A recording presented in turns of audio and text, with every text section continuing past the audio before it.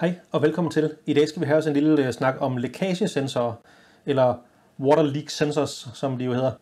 Og så skal vi have os en lille snak om, hvorfor at det valg, jeg har lavet, var noget møg, og hvorfor jeg ikke kommer til at kunne bruge den her til det, jeg gerne ville.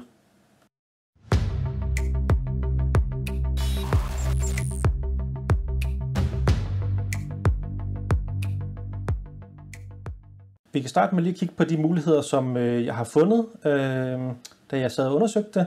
Og til at starte med, så har vi den her Shelly, som jeg egentlig gerne vil have.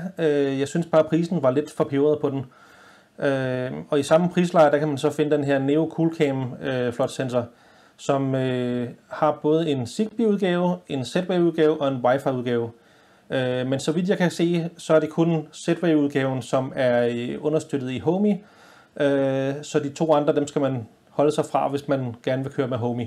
Så har vi Aqara-sensoren hernede, og det vil jo være mit første valg, i og med, at jeg jo har andre ting fra Wyoming, Aqara og Mi. Men problemet med dem, så vidt jeg lige kan se, det er, at pt. Der er den her ikke understøttet i selve den app, der er til Homey.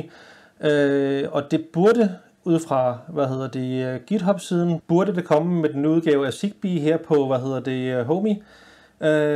Men om det er tilfældet, og om hvor lang tid der går, før det virker osv., det ved jeg ikke. Så den vil jeg også lige være lidt tilbageholdende med. Og så til sidst, så er der den her Tuya water leak sensor, Og det der var med den, det er, at den kører Wi-Fi, den er billig, og den stod til, at den kunne køre if this then that. Og så tænkte jeg, at hvis jeg bare kan få den ind i if this then that, så kan jeg også få den ned i Homey og aktivere nogle flows. Vi kan jo lige prøve at se selve annoncen her på AliExpress, og umiddelbart, hvis man kigger på den, så if this then that, og også, Google Home direkte. Så det tænkte jeg jo egentlig var fint. Men sådan virker det desværre ikke i virkeligheden. Hvis man kigger her på telefonen, så har jeg prøvet med 3 forskellige apps, som alle sammen er rebrandede udgaver af den samme app. Fordi jeg tænkte, det kunne være, at der var lidt forskel i versioner, eller altså hvis nu det ikke var Tuyas egen, fordi dem har jeg læst, at de holder op med at understøtte if this then that. Så tænkte jeg, at det kunne være, at nogle af de andre virkede. Også set ud fra, at jeg fandt en YouTube-video, hvor der var en, der sagde, at den der hedder Brilliant Smart, at den virkede fint med if this then that. Så jeg tænkte, lad mig prøve det. Men hvis vi går ind i appen, så kan vi se, at jeg har selve water leak sensoren, og hvis jeg rent faktisk kortslutter benene på sensoren her,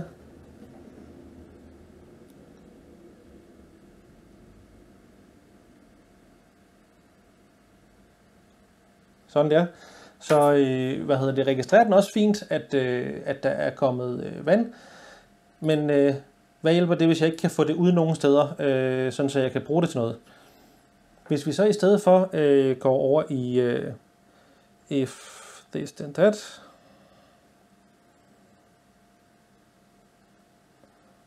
og siger, at vi gerne vil lave en ny, og siger, at vi vil gerne lave noget med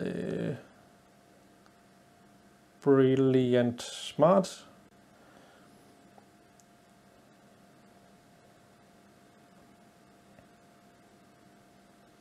Kom så. Så har vi hernede, der er rent faktisk leak detected, så tænker vi, det er smart. Men der er ikke rigtig mulighed for at vælge selve det device der. Så det er ligesom udelukket, og den findes heller ikke under nogen som helst andre triggers herinde. Så rent udsagt ubrugeligt.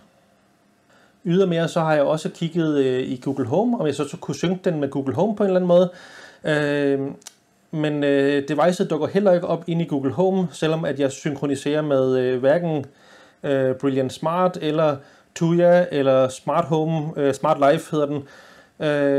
Så igen, virker ikke ud fra den beskrivelse, der står på AliExpress. Så jeg må desværre nok bare bide i det sure æble og købe Shelly flot i stedet for. Grunden til, at jeg så ikke vælger COOLCAM flot sensor, det er fordi, at der bliver jeg nødt til at vælge Z-Wave-udgaven, og hvis jeg skal vælge noget dyrt, så kan jeg lige så godt vælge Wi-Fi af den simple årsag, at det kan jeg også overvåge. For har det en IP-adresse, så kan jeg overvåge det. Og grunden til, at jeg så ikke vælger den der Aqara water leak sensor, det er, fordi det stadig pt. Er tvivlsomt, om den overhovedet kommer til at virke, eller om den ikke kommer til at virke. Jeg har også kigget på et konverteringstool, der hedder Tuya Converter, hvor man burde kunne smide tasmota på nogle af de her Tuya-enheder. Problemet med det er bare, at lige præcis den her enhed ser umiddelbart ikke ud til at være understøttet af Tuya Converteren. Så igen, så umiddelbart så kan den her ikke bruges til andet end med appen direkte på telefonen, hvilket selvfølgelig virker, men det virker jo så kun for mig og ikke for hele husstanden, og det får jeg jo ikke nogen fine flows ud af, som kan en masse. Så jeg håber lidt med den her video, at andre ikke laver samme fejl som mig, og vælger det rigtige fra starten. Og jeg skal selvfølgelig nok smide links til alle dimserne nede i bunden hernede, men for guds skyld lad være med at købe den der, med mindre at du kun har lyst til at have det på telefonen, og ikke skal bruge homie-delen til noget. Og ellers så ses vi bare i næste video.